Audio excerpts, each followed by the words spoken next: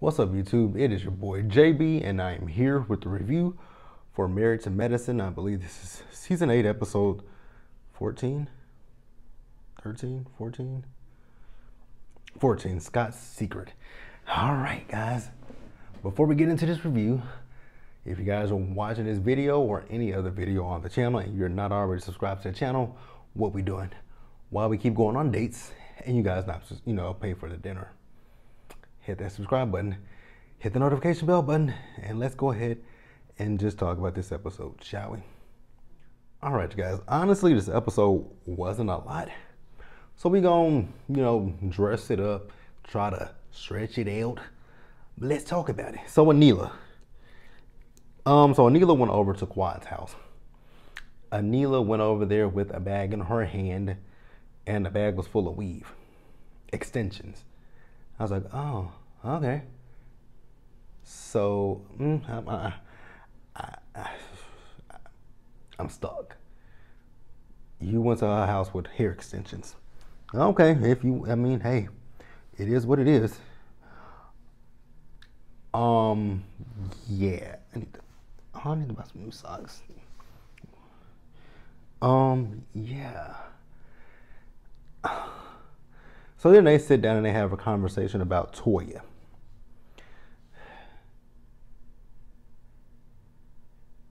I'm stretching this out as best as I can, and I can't. So yeah, they had the conversation about Toya. They talk about Toya not taking ownership of what she does. That I will agree with them about, that when Toya says and does shit, she does not like to take ownership for it and accountability for it. I will give them that one. Wouldn't it have been easier just to have a conversation in the scene with Toya to address this? Maybe that would have been too much like right, but let's move on. Let's go ahead and talk about this scene with Jackie, because with the scene with Jackie, it was literally just a promotion for the product that she has, because Anila went over to her house. See, here's my thing. Anila has talked about Toya twice in this episode, and it's just like, wouldn't it have been easier for, production is just stretching this one out. But like I said, this scene right here with Jackie was just literally a product placement scene, so that way they could push Jackie's business out, because on the screen, you saw the QR code. But Anila went over to her house, and it just so happened when she got there at the door, there was a package for Jackie. Okay, I'm gonna play along like it was actually sitting there the whole time.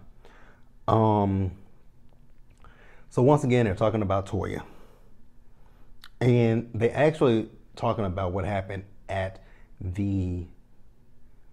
what was the situation? Oh, the town hall. Because Jackie didn't go to it, which we'll talk about the town hall in just a little bit. Anila says that when it comes down to her and Toya, she hasn't talked about Toya. The only thing that she's been talking, oh, excuse me, I didn't mean to burp in your face. The only thing that she's been talking about when it comes to Toya is salvaging their friendship. I'm like, okay. And I will give her that. She hasn't said anything bad about Toya, but even with Toya, we didn't see her say anything to these ladies. Toya said something to the ladies in the tennis group, in your HOA. I think that's who Toya talked to, not to anybody on camera. So, yeah. Suffice it to say, like I said, this was a way just for Jackie to promote her product. So she needed one of the ladies to come over so that she could show it to him. That's all that was. Product placement. Jackie is on her Candy Birds type-ish, and I ain't mad at it. But let's move on. All right, guys, next, let's talk about contestant Scott. Ooh. I don't know what to say when it comes to contestant Scott. Part of me wants to say I hope that this is real, but the other part of me wants to say I hope this is just reality TV. And that's a double-edged sword on both ends. Because one side, like I said, I hope it's for reality TV. Because if it's for reality TV and they're just doing this for a storyline, that's not good, but that's not bad either. It's not the best thing either. But if it's real, then it's terrible. So Contessa was cooking dinner for the family. And then her life coach called. So while she's in the middle of talking to her life coach, Scott comes in. And, Scott was like, do you want me to go somewhere? She's like, oh no, we're just wrapping up. I would have said, yeah, go into the room, go to the bathroom, go somewhere. You don't need to hear this conversation. Because remember, when I went to Simone's house for that couples dinner, Contessa was like she was going to back off of the couples counseling with Scott. You need to ramp it up. Like I said, if this is not for a storyline, you need to ramp it up like yesterday. Because there are holes in this relationship. This foundation is rocky. Like super duper rocky. Just being honest with you. Gotta call it like I see it. So the life coach, she mentioned that, she mentioned something about Contessa not wanting to whine and complain. And Scott's face was like, and I was like, ooh. And then Scott chimed in. I was like, now Scott, I know Contessa told you you didn't have to leave, but you didn't have to chime in as well. Like you definitely didn't have to chime in when it came to the negative stuff. You know what I'm saying? If you felt some type of way, you could have just been like, you could have made your faces and whatever, or you could have just, been stoic, whatever. I don't know. But yeah. And then the fact that, once they hung up, she hung up the call with her, they got into it. And then we found out that Scott has he has his own life coach that he hasn't paid yet. And I'm like, wait a minute, what kind of life coach is that? You got a life coach that you've been talking to for the last 7 months or so, and you haven't paid them a dime? That doesn't sound like a life coach to me. Because I don't know anybody who's going to sit there and listen to your issues, your problems for free, unless you're not having sex with. You know what? Shut up. We ain't putting that out there. We are not putting that out there. But let's move on. All right, you guys. So we're going to wrap up with Simone. So we see Simone. She's at home and she's getting ready for a Zoom call with the other ladies. And then Cecil comes in. So she tells Cecil that, she has something that she wants to show him. And he's like, oh crap, do I need to get something to drink? She says, you might want to get something to drink. So then they go and sit down in the living room at the TV. And there is a news report about Lisa Nicole. So there is an issue with Lisa Nicole and COVID testing. And I was like, huh? Lisa Nicole, COVID testing. Those two don't add up.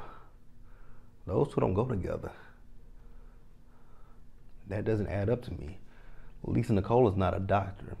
Now, Dr. Darren is but we ain't saw Dr. Darren all season. We have not saw Dr. Darren one point this season. I guess Dr. Darren said, forget these women. The last time they tried to drag my name through the mud, I will never be involved with that show. If Lisa wants to be a part, and once again, you guys, excuse me, didn't mean to burp in your face. He said, if Lisa wants to be a part of it, let her be a part of it. But I know. So yeah, like I said, Lisa Nicole and COVID testing didn't go together. So then we see everyone minus Jackie show up for the town hall. The town hall, I will say, it was a good, it really looked nice. So before, they started, Simone told Lisa, like, hey, when all the ladies get here, you might want to address what happened on the news with this whole COVID situation. So they sit down for dinner, and Lisa does address the issue. She said she had a delay in results. And even Contessa was like, wait a minute, I thought she did fashion. When did she come up with the lab?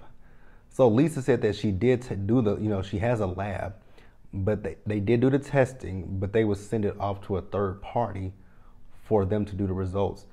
But then she said that the results were delayed.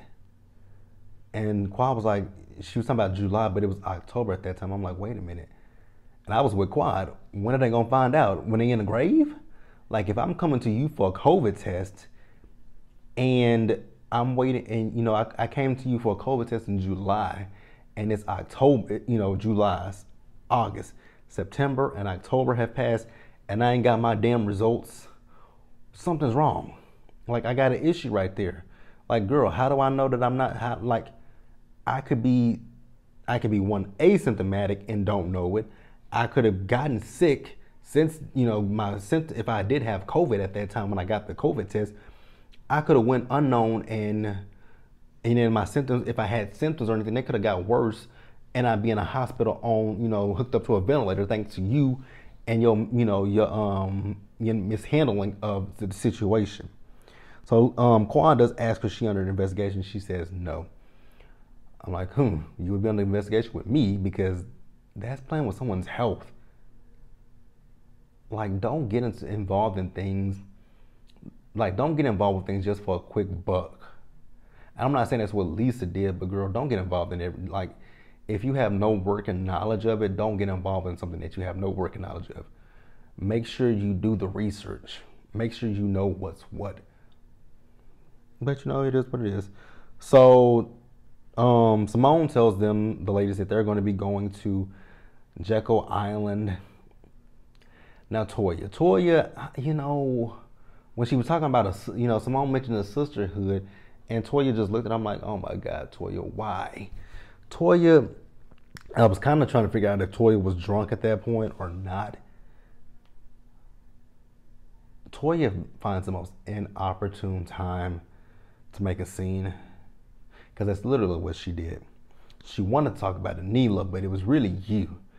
Anila is upset because of the way you treat her, and I'm actually on Anila's side. I was with Anila when she walked down and said, fuck this. I was on Anila's side, and I ain't been on Anila's side a lot, but I was on her side. So then, to wrap this up, the ladies, they all meet over at Jackie's. Were they at Jackie's clinic to go to Jekyll Island? Lisa Nicole showed up in her RV, and they go to Heavenly's house so that they can pick up her and Contessa. Things were smooth and going good on the RV up until the point where Heavenly and Lisa Nicole got into it about the whole COVID testing. Honestly, I was on Heavenly's side. Just gonna keep her. Now, Heavenly was wrong when she said, Heavenly, when I think about it and think about Heavenly, the only reason why Heavenly always goes with the whole yo mama joke is because Heavenly doesn't know how to read a person.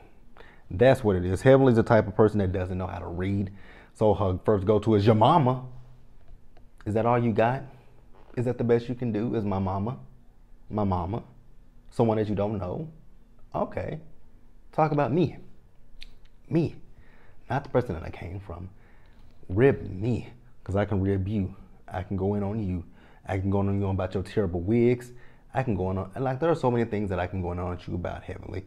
That would be me with Lisa Nicole. I'd be like, anybody, Lisa Nicole, Mariah, what you want to talk about, Heavenly, because we can go at it. We can go toe to toe, boo boo.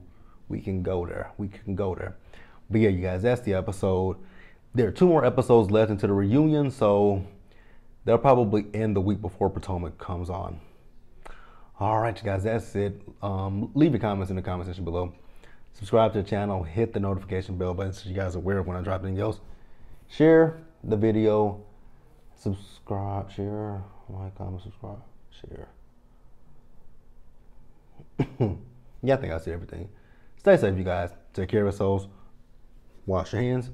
Wear your mask or not. Whichever one you do, just be safe in what you do. And be blessed, you guys. And I'll see you guys in the next one. Bye.